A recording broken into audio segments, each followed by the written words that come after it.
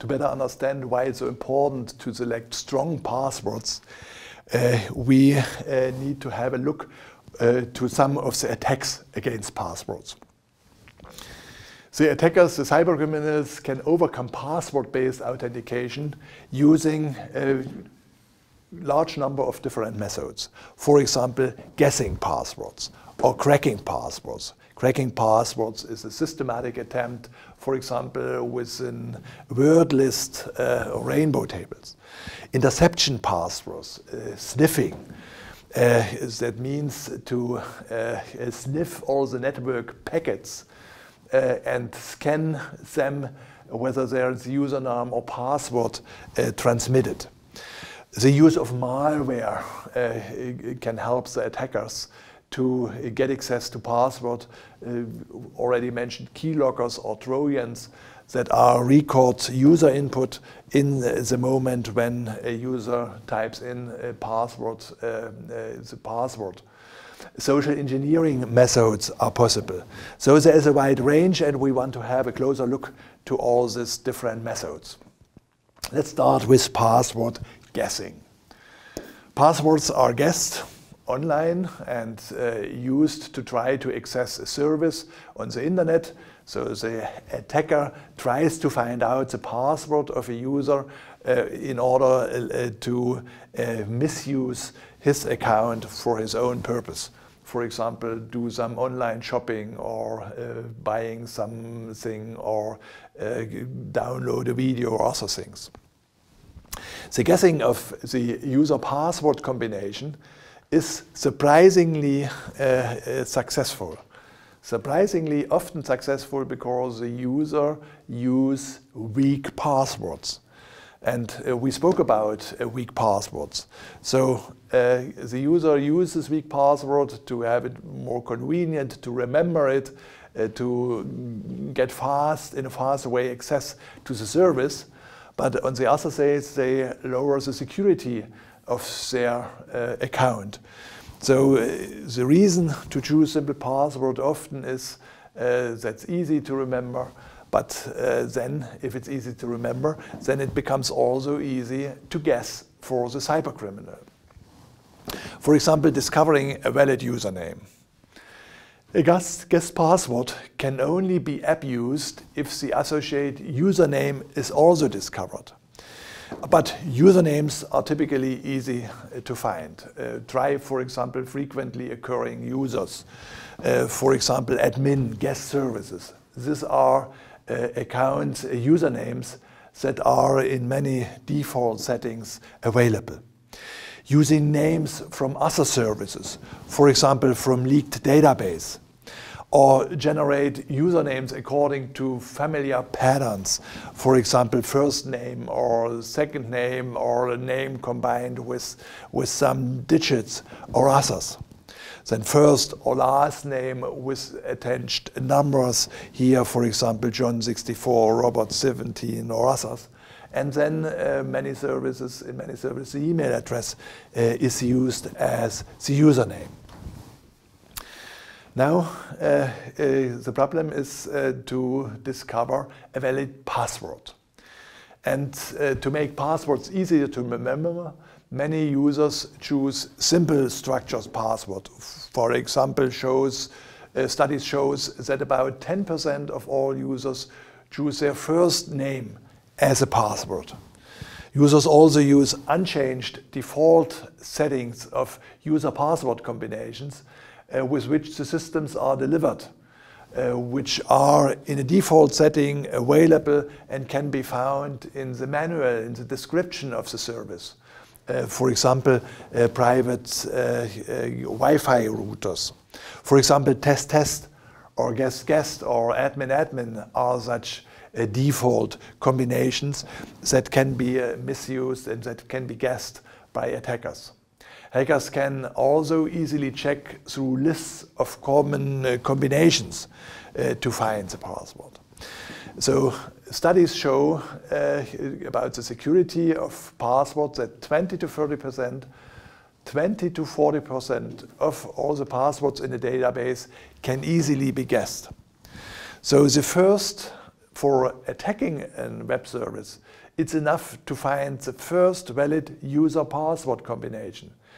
Typically, the attackers do not want to attack you.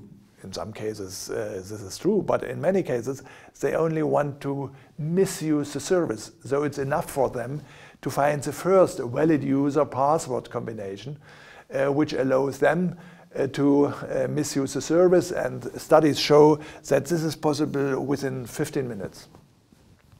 So everyone is responsible for select stronger password.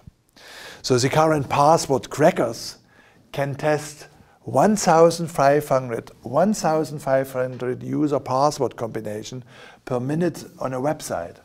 So with this password guessing, one can make a lot of tries in a relatively short time period. The success of such password guessing attacks, the quick guessing, is possible because many passwords are weak. Many passwords are too weak or simple, although there are warnings to the users, select strong password.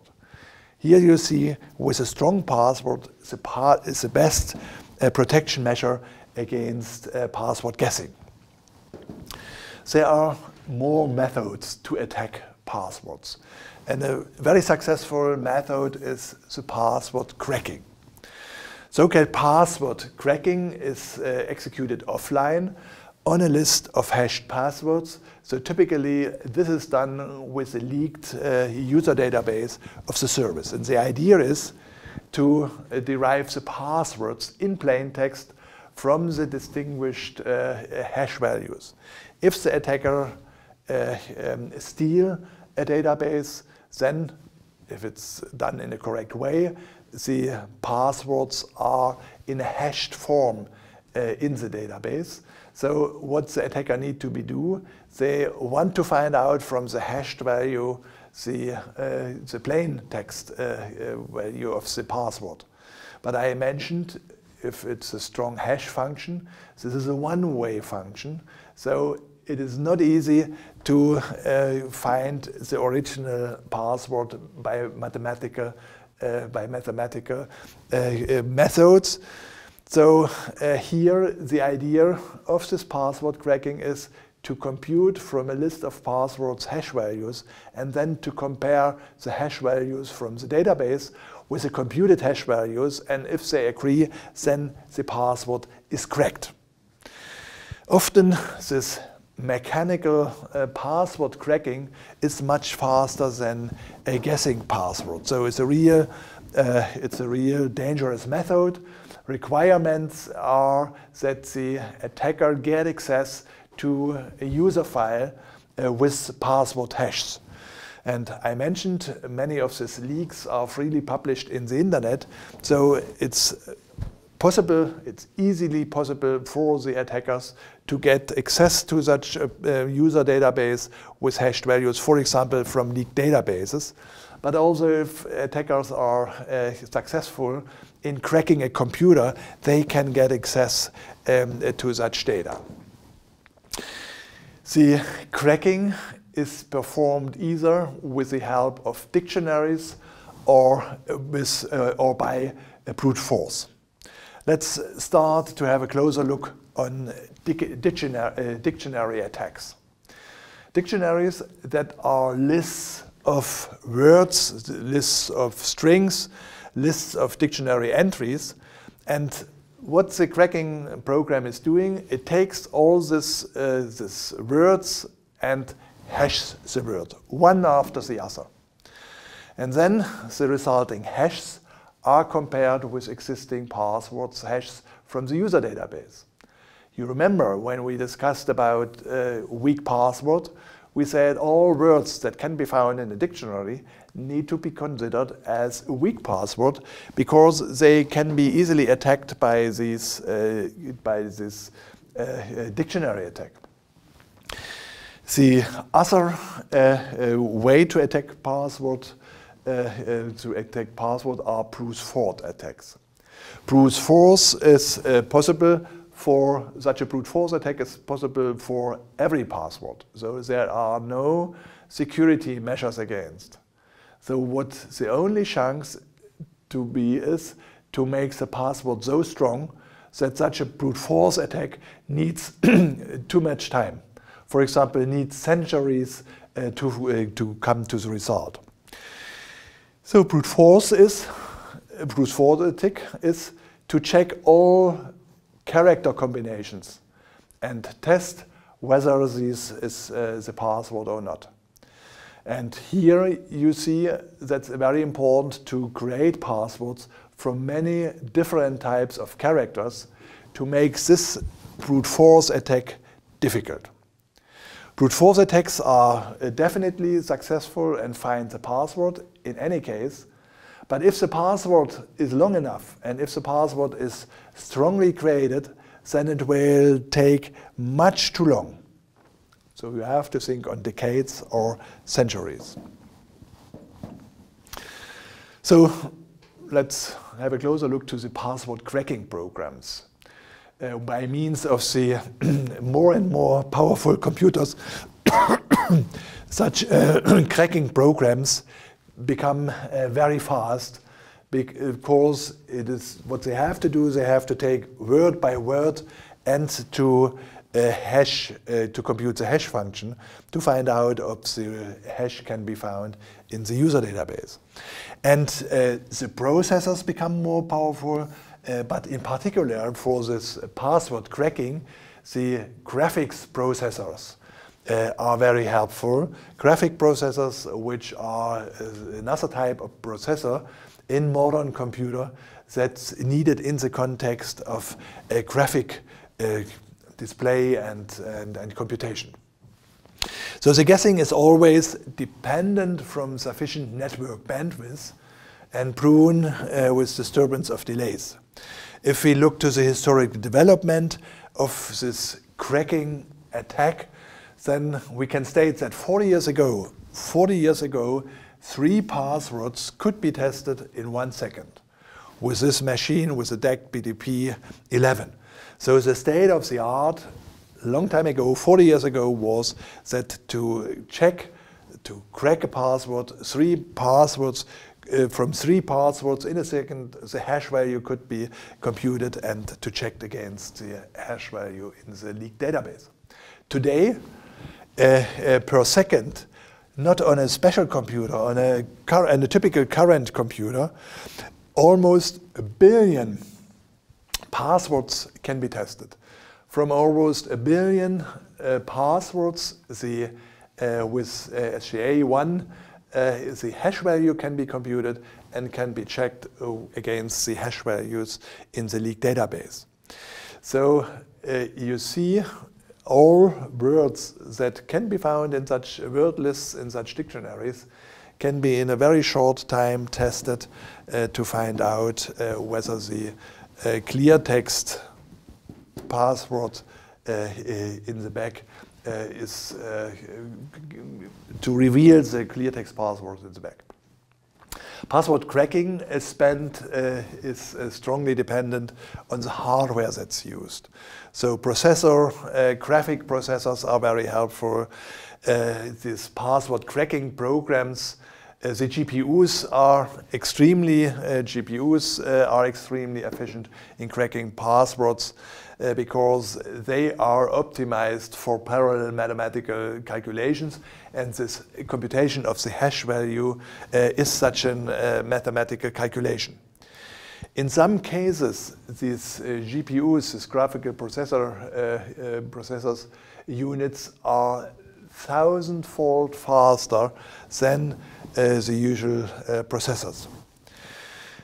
Here, some numbers to get a feeling for such what time is needed. For example, for a brute force cracking at 100 billion tests with special hardware, what can be tested within a second when 100 billion tests can be performed within a second, then here you see different types of passwords. So for a secret, the word secret, if this is a password, it can be cracked in less than 1 second.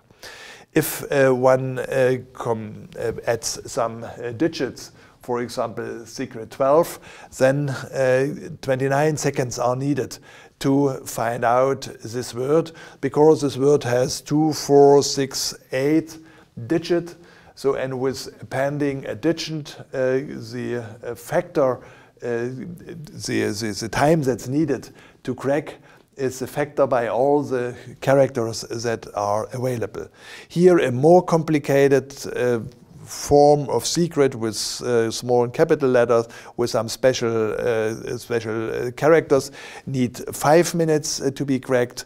Here 1 hour and 45 hours. And here this password you see formed from the square needs already 19 years to be cracked. The length is 2, 4, 6, 8, 10 characters. So you remember that we recommended that passwords have at least consist of a secure password have to consist at least of 10 characters. There are several tools available in the internet for cracking passwords. There are two famous. One famous is the John the Ripper. Another is Hashcat. These are programs which are optimized for such password cracking attacks. They support cracking of all popular password hashing methods. For example, you can compute by means of these programs MD5 hashes, you can SHA-1 hashes, you can bcrypt hashes. There is another tool, the Rainbow Crack. Rainbow Crack that supports efficient cracking using pre-computed rainbow tables which make it more efficient to crack passwords. Then this program LOPHT-Crack. LOPHT-Crack is known for efficient cracking, particularly for Windows passwords. You see, attacker can use tools that are available in the internet to perform in an automated way such password cracking to reveal passwords out from the hashes. I mentioned this rainbow-based tool. Indeed, the rainbow tables is a data structure, is a special kind of compressed lookup tables that make it more easy to find out and more efficient to find out plain text passwords. And the idea is to form skillfully chains of hashes.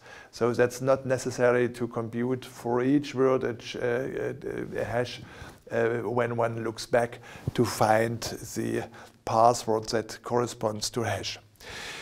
There is this table is pre-calculated that before the cracking attacks is done, such rainbow tables are computed and they allow to retrieve the plain text password for a given hash in a short time.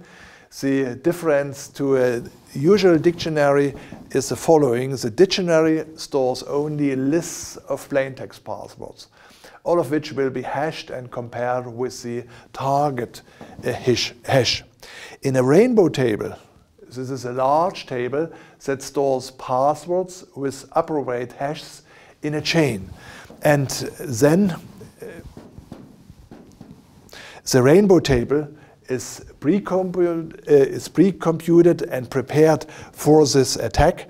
And so cracking becomes cracking of a single password using such a rainbow table is much more faster than using a dictionary. But beware, good passwords are useless when eavesdropping programs can listen to every keystroke, when there are other ways that a hacker can get access to your password.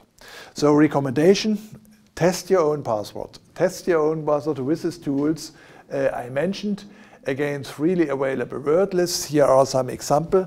and get an impression how fast it is to reveal your password. And then you have the chance simply by following our hints to design more stronger passwords. At the beginning I mentioned there are many different attack methods. We already discussed password cracking, password guessing, password cracking. Now let's look to password sniffing, a method that works completely different. This method to attack username password combinations is to try to get access to such combinations in the moment when the data are transported over the internet. So eavesdropping when data are sent from the user to the sender. And the idea of the sniffing is simply to listen and analyze each network packets in a local network or in a wireless network. There are tools available, also free tools, which originally were designed to give the administrator, the network administrator, the chance to find out failures with the package. But Wireshark is a famous tool, or TCP dump. And the basic idea simply is to misuse, that the attacker misuse these tools and try to get to observe all the data packages that are sent through the EASY to the internet, to analyze them and to filter out keywords like login or password, and then to see what the user, what's appended in the network package on this user. Because the passwords are sent in clear text to the service. Spying out is a way, sniffing is of course a way to spy out networks, but there are more ways. Sniffing was to to find out the password when it's sent through the internet. With this malware, for example, with special programs like keyloggers, the attackers try to get access to the passwords on the computer of the user by means of this malware which simply sends all the strokes, all the key strokes to the attacker. And as soon as login or password or such phrases are sent, then and all what the user is doing and putting in via this keyboard to the system is recorded and is sent to the attacker. So the attacker is stored on the computer of the user when the attacker before has found a backdoor to get access to that computer, or it's sent by email to the attacker. In this way, the attacker can get access to passwords of users. Let's finish this short view about the attack methods by mentioning some very popular password violation incidents in the past. So, for example, in September 2014, 1.2 billion stolen identity data were released by Russian hackers. 1-2 billion stolen identities in one moment. The company Namecheap reported that there were a lot of login attempts with this data, so the data are not only stolen and published, but there are people that also tried to misuse the data. Presumably, attackers successfully passed the password guessing attack on email addresses of celebrities in the iCloud, and so they were able to get access to private pictures, and you remember some of the celebrities had stored naked pictures there, and so it was a big discussion in the media about this, and it shows that it's very dangerous if it's possible to steal such identity data. The incident was in the public known under the name Celebgate and or the Fappening. Another major password violation incident to mention here was from 2016. So the stolen user database of the MySpace service was sold on the dark web. Leaked user password name combinations of users lead to many account takeovers on other services, such as Twitter. So here you see that if the attackers can get access to a username password combination, then it's very likely that password allows them also to get access to data and to services that are not leaked. So the problem here is the password reuse. We discussed this already, and it should be avoided. It should be definitely avoided. The hacker group OurMine took over various celebrity accounts, for example, from Mark Zuckerberg, Katy Perry, and David Guetta.